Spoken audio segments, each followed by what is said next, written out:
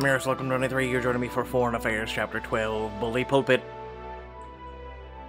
Evelyn sits across from you at Camp Herine's Cafe. You glance at the throng of reporters outside the window, their cameras trained on you. Don't worry. They can't hear anything we're saying. That glass is literally bulletproof. I glance at the two entrances to the cafe. Tatum stands at one, Evelyn's bodyguard at the other. You're safe, but you raise your mug in front of your lips to be sure. So what's this about? You said we needed to talk?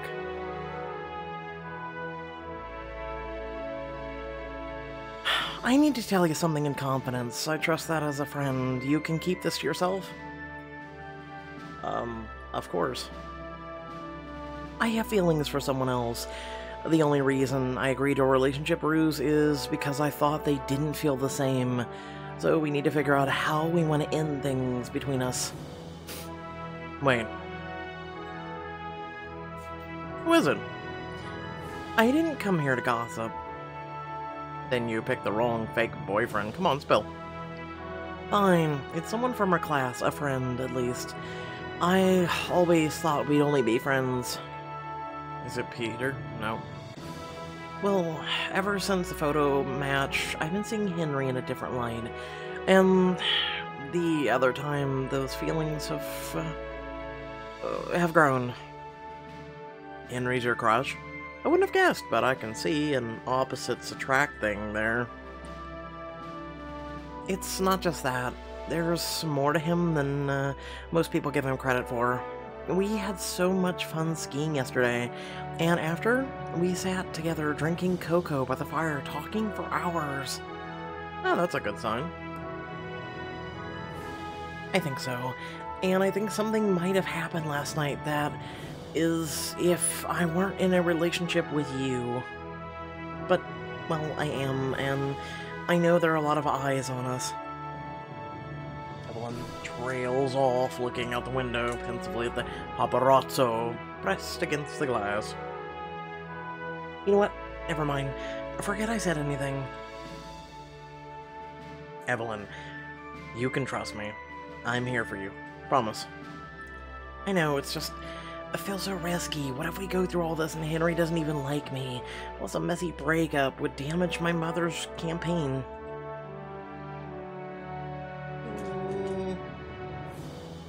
No way. Not accepting it. You finally found someone you like. You can't just give up on the first sign of trouble. But your reputation is at stake. Screw my reputation. I'm tired of all of us having to sacrifice the way we want to live for the sake of reputation. I may not be able to live, or be with a person I'd really like to, but you can. I'm gonna help you make this happen. That's at the window where the paparazzi remain poised and ready. If only there was a way to get some privacy so we could think. It's like they're always waiting to catch us in the middle of some drama. Of course they are. They make a living off of other people's dirty laundry.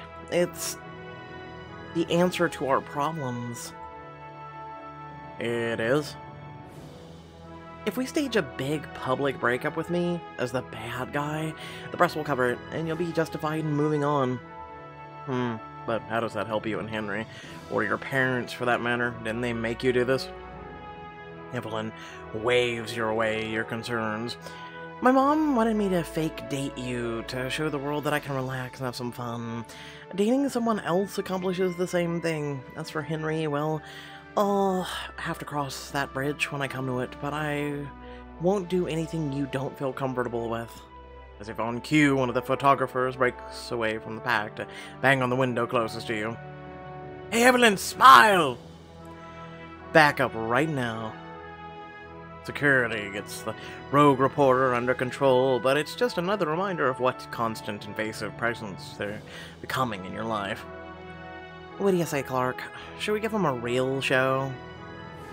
Now's your chance to have some fun with the paparazzi and win diplomacy points with Evelyn and Henry. Fine. Also, imagine if they would have actually allowed us to have a choice with her. Let's do this. Just give me one moment. Evelyn signals to the waiter, who jumps to attention. We're ready for the bill. Thank you. Right away, miss. As the waiter leaves, Evelyn conspicuously eyes the young man's ass.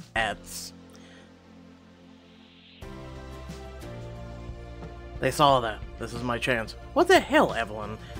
How could you? Are you seriously just checking out someone else in front of me?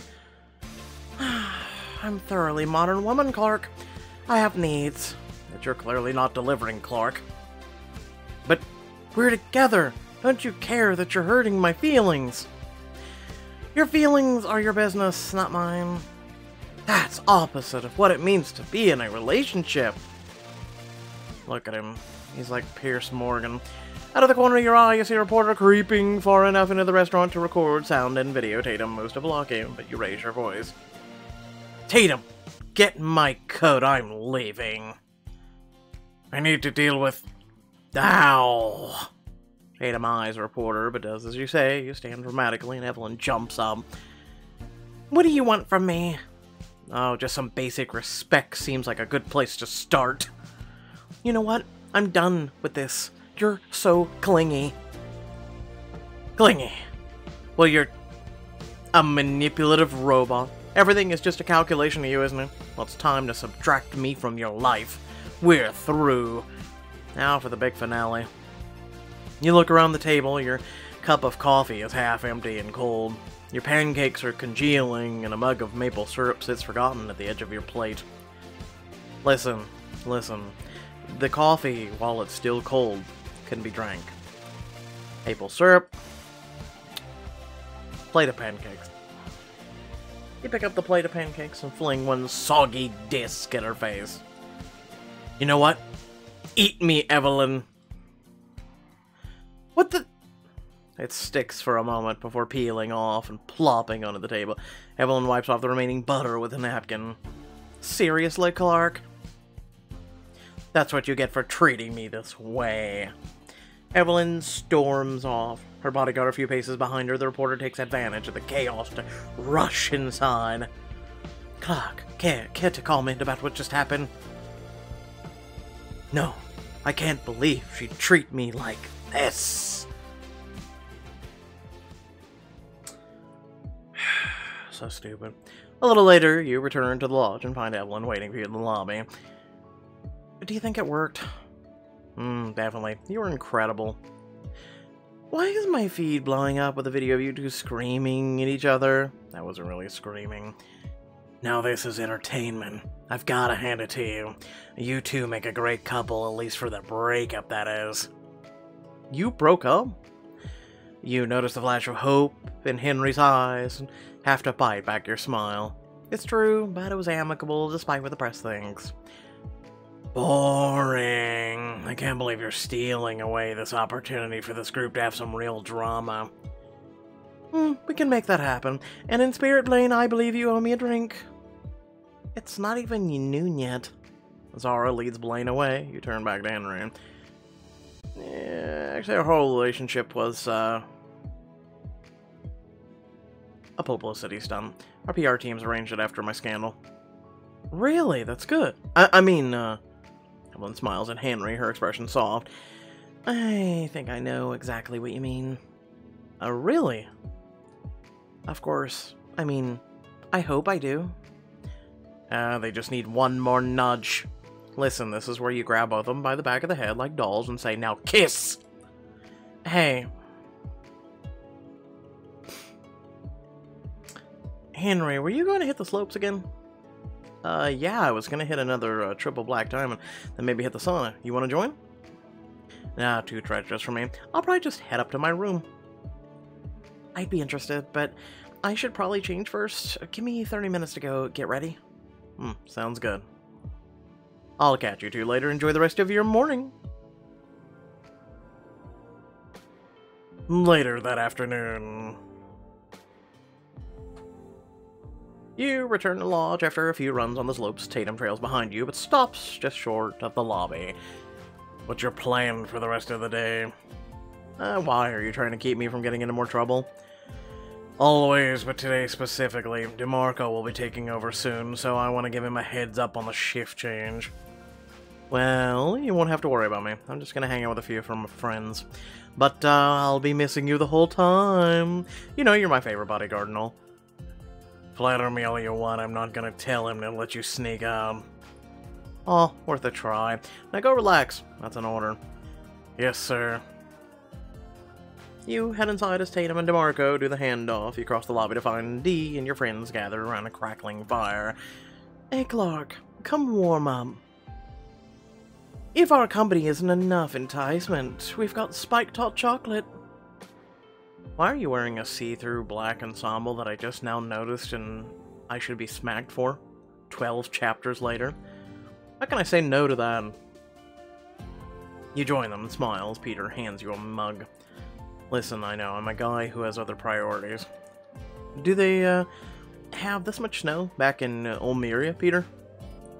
Piles and piles of it every winter, but the countryside is beautiful in the spring. Too bad there's nothing to do there. What's the national pastime again? Watching wheat grow? Wheat farmers are on the backbone of our economy. You're kind of proving our point, Peter. You want actual fun, come to Esterstein. Our capital is some of the best nightclubs in the world. Yes, and you would know, seeing as you've had public scandals in pretty much every one of them. He turns back to Peter with a smile. I'd love to see the Ulmerian countryside someday. Oh, I'm sure Philip will give you a tour. Right, Philip. An awkward silence falls over the group, and you clear your throat standing. Looks like I need a refill. Next round of hot cocoa is on me. You head over to the bar at the corner of the restaurant and find Blaine sitting on the counter. His hair is wet and his fingertips are pruny. Did you seriously come to a ski resort just to spend all your time in a hot tub? I'm a simple creature, Clark. Don't deny me my pleasure. Fine, but don't forget to invite me next time. I invited you last time. Sometimes I need a little self-care. But you're missing out on the Clark care, which is even better. I do like the sound of that. You're about to respond when your phone starts buzzing from Mom. Uh-oh. Let me guess. Your mom's calling. Yeah, she's probably wondering why I broke up with Evelyn. I should take this. Good luck. You nod and hurry to the privacy of your room. Once inside, you finally answer, hi, Mom. Are you alone? No, Mom, I was doing a handy. Yeah, I'm in my room, why? My new approval numbers just came in, and they're worse than ever before. Louis Wright is hot on my heels and sinking my ratings. It's a disgrace. People are probably just intrigued by him because he's new. I'm sure they'll come to their senses before the election. It's too late for that, I'm afraid, plus I've been underestimating him. Appeal to the large subset of the population. He has a way of spinning everything so he looks morally superior, and I look like a fool, and unfortunately your scandal has given him a lot of ammo. Don't worry, Mom. You can still change their minds. The campaign isn't over yet. You've still got plenty of time to turn the public around. Why are you calling your son about everything that happens in your life?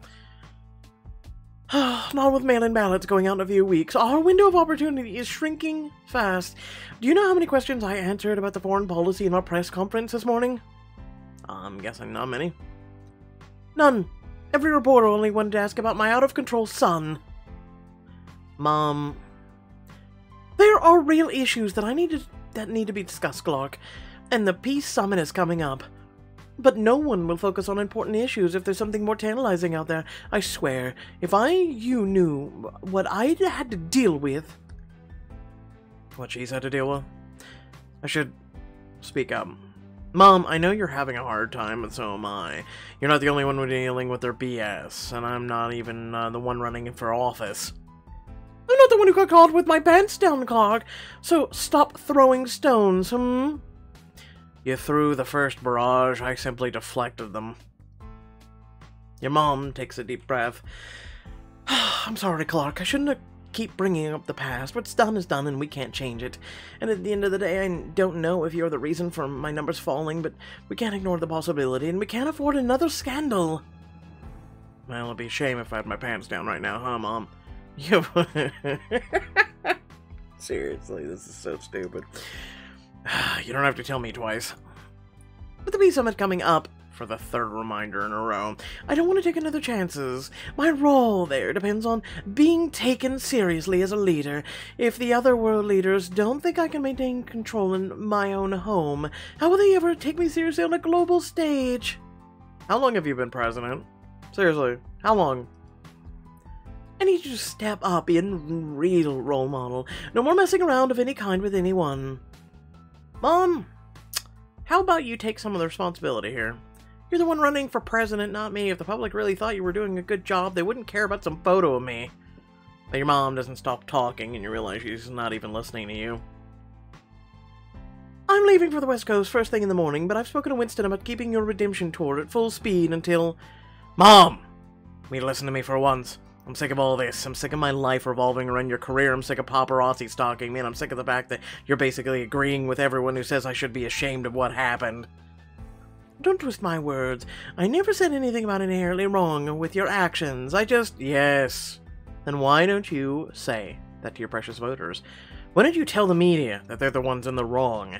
Don't bother answering. I already know the truth. You care more about the public thinks than you do about me. Clark, I've given you the best life I can. You've had privileges other kids could only dream of. Another president might have distanced themselves. But you... At least I'm supporting you. No, you're not. You let out a bitter laugh. So, now you're just trying to make me feel guilty for being upset? You know what, Mom? I hope Lewis Wright wins. Maybe then I'll get my mom back. Personally, I haven't seen her since your inauguration. Clark! No, you probably lost her before that. You end the call, cutting her off mid-sentence. You throw your phone on the bed in frustration and sink to the floor, letting out an aggravated sigh. Psst! Throw the phone out the window! Let it melt into the snow and then become irreparably damaged. Kind of like your relationship with your mother. Marshmallow rounds the corner, bounding towards you, and nuzzle your hand. Ow! Sorry, buddy. I didn't mean to scare you. You lean your head against the wall as you stroke Marshmallow absentmindedly. I can't believe Mom's blaming me for literally everything that's gone wrong with our campaign. The walls of your room seem to close in on you as you look around, and suddenly, you can't take it. I have to get out of here. You angrily storm down the hall of the lodge, your mom's words echoing in your ears. I don't know if you're the reason my numbers keep falling. Whoa, Clark. Are you okay? I haven't been okay since I was born. God damn it! You round the corner and almost run into Ana. Her eyes are wide and filled with concern. I'm okay. Just, had a conversation I'd rather forget. Do you want to talk about it? We'd be here all day if I did. I don't mind. You're always so calm and composed, Ana. How do you do it? You have all this responsibility and it doesn't seem to faze you at all. Don't you get tired of other people's expectations? Being told what to do? Yeah, exactly. Well, I certainly don't have the same level of responsibility as you or your classmates, but lately I've been trying to focus on who I'm working so hard for. I won't say it's easy because it isn't, but taking stock of the people in your corner, that helps. Yeah, at least I've got you on my side. Of course you do, and you know you can always come to me when you need to talk, day or night. She smiles, putting a hand on your shoulder despite the warmth of her touch. You sigh.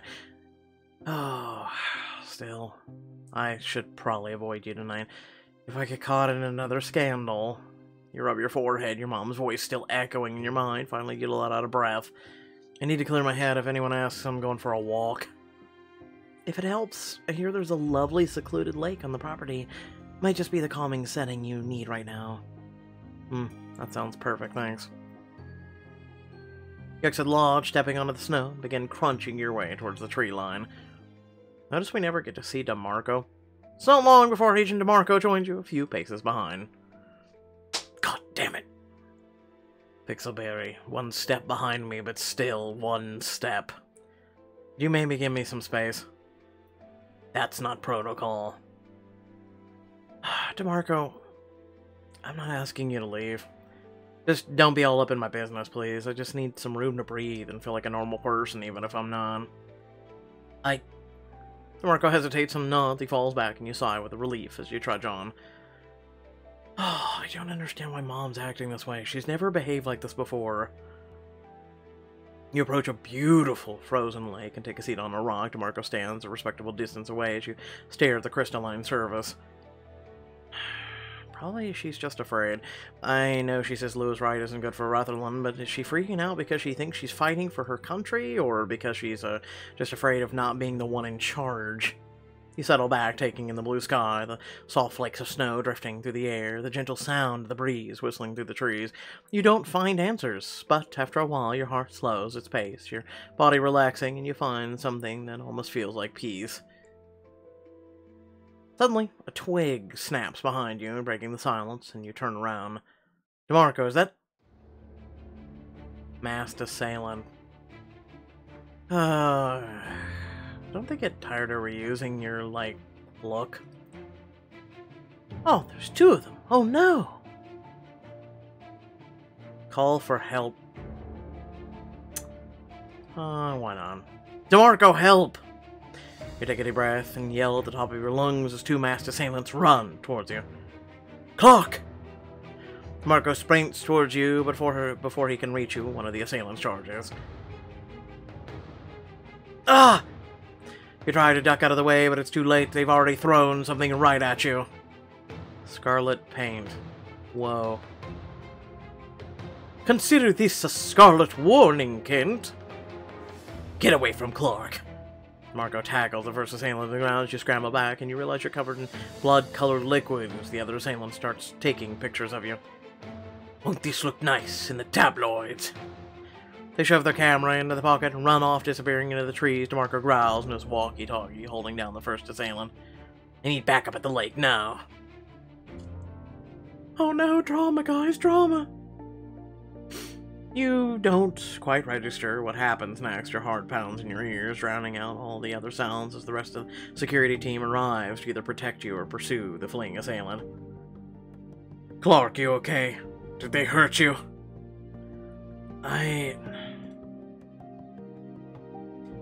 You look down and see that you're still sitting in a puddle of red, splattered snow.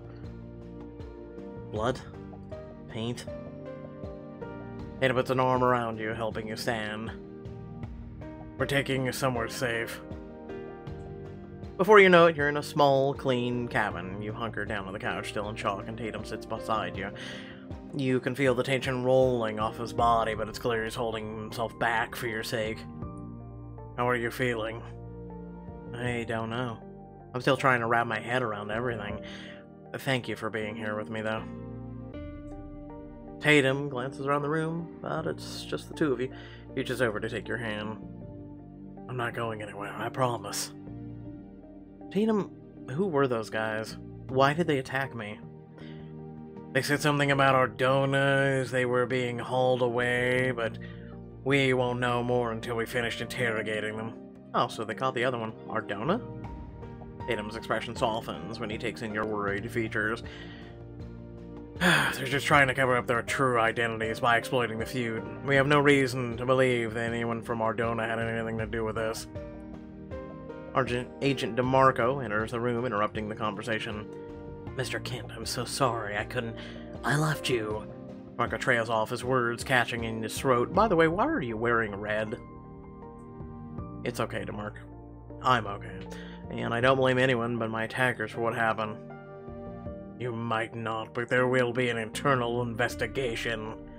How could you let them get past you? The assailants were organized. They used a third of combat to draw me away, and since I was the only bodyguard present... Tatum curses under his breath. Can't we arrange security made us sloppy? We'll have to double our detail from now on, triple it! Your heart sinks as you contemplate the repercussions on Tatum's statement. There goes any privacy for the next... ever. Marco clears his throat. I have to give my full report, but I want to see that you are okay with my own eyes, Mr. Kent. Marco walks off, leaving you and Tatum alone in the safe house once more. He stands and offers you his hand. Come on. I'll take you to the Vancross. Right now? We're not scheduled to go back until tomorrow. Exactly. Better to keep your movements unexpected in case your attackers have friends. Plus our team has more control on campus than here. Look out the window at the lodge, noticing that for the first time how open and vulnerable it looks, and how many places there are for people to hide. Clark, please. Let me take care of you.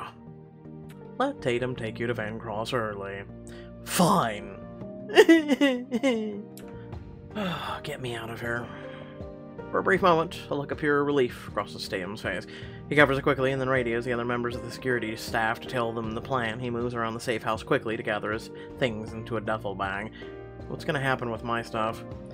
The other guards will pack it up and bring it back to you in their vehicle. Let's go. Where are we going? The lodge is back the other way. True, but the motorcycle is this way. Motorcycle? You brought a motorcycle on a ski trip? Technically you did. We always have at least one or two for your motorcade, even when you have ulterior motives for transportation. Oh, well that makes sense. Here we are. You arrive at a row of gleaming motorcycles. Tatum pulls a leather jacket from his duffel bag and hands it to you. Put it on. You pull on the jacket and zip it up.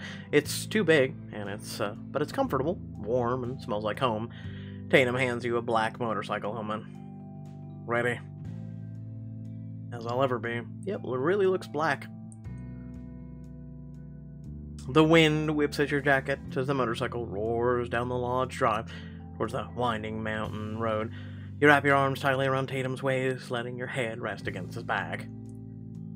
You okay back there? So let me get this. He's security. You're at risk because someone put paint on you, but this man is going to take you down a frozen lodge way on a motorcycle. Okay. I don't see any problem there. Just glad I have you to lean on. Tatum lays his hand over yours, giving it a gentle squeeze. Me too. Before long, the powdery snow high up in the mountains gives way to a vibrant green countryside. You shudder, unable to shake the image of your attackers from your mind. Tatum, can you pull over? I need a moment. Tatum maneuvers the bike to the shoulder of the road. You get off, taking deep breaths. You alright?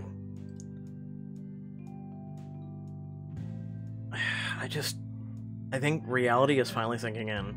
God, we shouldn't have even be stopping, should we? What if someone... Don't worry, you're safe. No one knows where we are. This whole thing is so messed up. I've never been this scared. And not just for myself. What about my mom? Has anyone ever told her what happened? And my friends are still at the lodge, and the team has already debriefed your mom and your classmates' security details. You have nothing to worry about. I believe that was this morning, too. But look what happened. What if... He puts his hands on your shoulders, his expression determined. Everything's gonna be okay, Clark, I promise. But... I don't want anyone else to get hurt because of me. No one's going to get hurt. And none of this is your fault. Of course it is. My mom's weak spot, or easiest target. That does not make it your fault. You didn't ask to be the president's only child, and you sure as hell didn't ask for politics to be such a blood sport. You can't blame a ship for getting caught in a storm. But you can blame the captain for not avoiding it. Tatum cups his chin in his hands, his swarm fingertips gently resting along your jaw. It won't be like this forever, Clark, I promise. Right, of course. Rutherland doesn't have term limits, after all. Or does.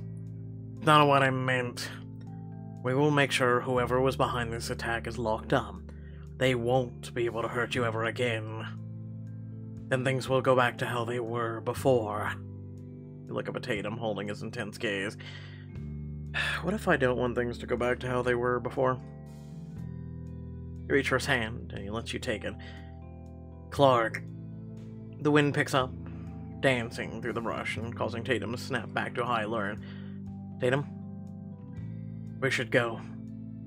Are you okay? Am I okay? How can you even be thinking about me? But no, I'm not okay. If anything happened to you today, I'd... He stepped closer as he tries to fails to finish his sentence. I'd never have forgiven myself. But you weren't on duty. You weren't even supposed to be there. Doesn't matter, it's my job to protect you. Tatum, you did. You were one of the first people by my side, even though you weren't on duty, and I'm okay physically. No one hurt me. If I can manage to pull or put all the what-ifs out of my mind, surely you can. Deal? Deal. You take a moment longer to take in the view, watching the trees sway in a slight breeze, whispering down the mountain. Are you okay to go on? We should keep moving if we want to get back before dark. Yeah, I'm good, I think. Thanks. Tatum gives you a long look, holding your gaze. I'll always be here for you, no matter what. And with that, you climb back onto the motorcycle and resume your journey back to Vancross, watching the world go by in a blur. Soon, the sun sets, and the countryside gives way to the familiar surroundings of Vancross. You climb off the motorcycle and pull off your helmet with a sigh of relief. Stay close, let me take lead. Gladly. You stay just behind Tatum as he cautiously leads you through the quad, eyes sweeping every possible angle. But until at last you're in the suite with the door locked behind you. You wait, arms hugging tightly around your chest as Tatum checks every room and draws every curtain. All clear. We're safe. Good. It's getting late. We should get you something to eat. You glance towards your room, where the inviting pillows and thick, soft blankets on your bed make you realize just how exhausted you are. Actually, I think I'm just gonna sleep for as long as possible. Do you think you could stay in the room with me tonight, though? Of course. Let me, make you a bed on the floor. No need. It's warm enough to sleep without blankets. I mean, they are in a Kevlar suit, so it is actually warm. Right, I guess all that army training comes in handy sometimes. You change in your pajamas and then get a bed. You glance at Tatum as you click out the light. Good night, Tatum. Good night, Clark. You hear the rustle of his clothes as he lies down on the floor beside the door. Close your eyes, finally feeling safe again. You're fixing yourself and Tatum some breakfast the next morning when the door bangs open. Tatum's on his feet in front of you in an instant. Hello, Murphy. Nice to see you, too. Don't get your taser in a twist. It's just me. Where is he? I want a moment with Clark. Wave Tatum off, and he joins Murphy outside. Before you know it, Dee has you in a death grip hug. It's not death by snoo-snoo! Thank goodness you're alright. I heard you were attacked, but everyone was so cagey about the details. What happened? Tell me everything. You take a deep breath and tell Dee about everything that happened at the lake. Oh my god, Clark, no wonder you've been so on edge. I can't imagine how you're feeling. Honestly, I never thought something like this could happen. I know that being in the public eye means sacrificing my privacy, but actually getting attacked, I was never expecting that. And most people don't. No one should have to expect that, public figure or not. I'll never understand what makes people think they're justified in hurting someone they don't even know. Marshmallow pads into the room, stretching luxuriously before hopping onto the couch and curling beside you. Hey, buddy. I missed you. I hope that means you missed me, too. You let out a sigh and rub your temples. What I don't understand is how they even found me. I wasn't planning to leave the lodge that afternoon, and I don't think anyone else saw me go. Did you tell anyone where you were going? Yes, Henry and Evelyn. I didn't even tell the rest of my security team, only DeMarco. No one else even knew about that lake. Yep. Come on. It's all coming in place. That's right. Come on. What? There was one person who knew where I was. Oh, wait. Oh, no. Ana. Which means I know who the traitor is. Oh, no. No, no, no, don't do this to me. Who is behind your attack, and why did they betray you? Find out in the next chapter of Foreign Affairs. That's right, we left them two to go on the slopes, and Aina gave us a suggestion. I don't think it's Aina. I mean, I don't think it would be, but hey, you know what? Let's put it this way. As a person who has issues, trusting peeps, yeah, about that. Yeah. Like, I already distrusted people before being a content creator, so, and that's being in the public eye, so, yeah. Like, anymore with people announcing that they've been attacked online or offline by a bunch of people, and the things that I have gone through as a content creator, I would really not be surprised if I ever went into a store and someone tried to beat the crap out of me. But that's just how I felt, because it's actually happened before I even became one. So again, I'm always on high alert. But anyway, without further ado, thank you all for watching. Please remember to like, share, and subscribe. Head down the description below, links to social media, Discord, and if you'd like to support me and my content, please do so. Again, there's also a join button if you want to become a supporting member of this community, but like I said, there's a couple links in the description as well. Just real quick, hope you're all having a good day. So for those of you in America who actually qualify, yay! Now we just wait for Biden's signature, yay! Yay, the first two I never even saw a penny of, and finally I'll actually get something. Finally. Anyway, also, with that breaking news, I hope you're all having a good day. It's been some nice weather, and hopefully it continues to stay that way. Thanks for watching, peace out.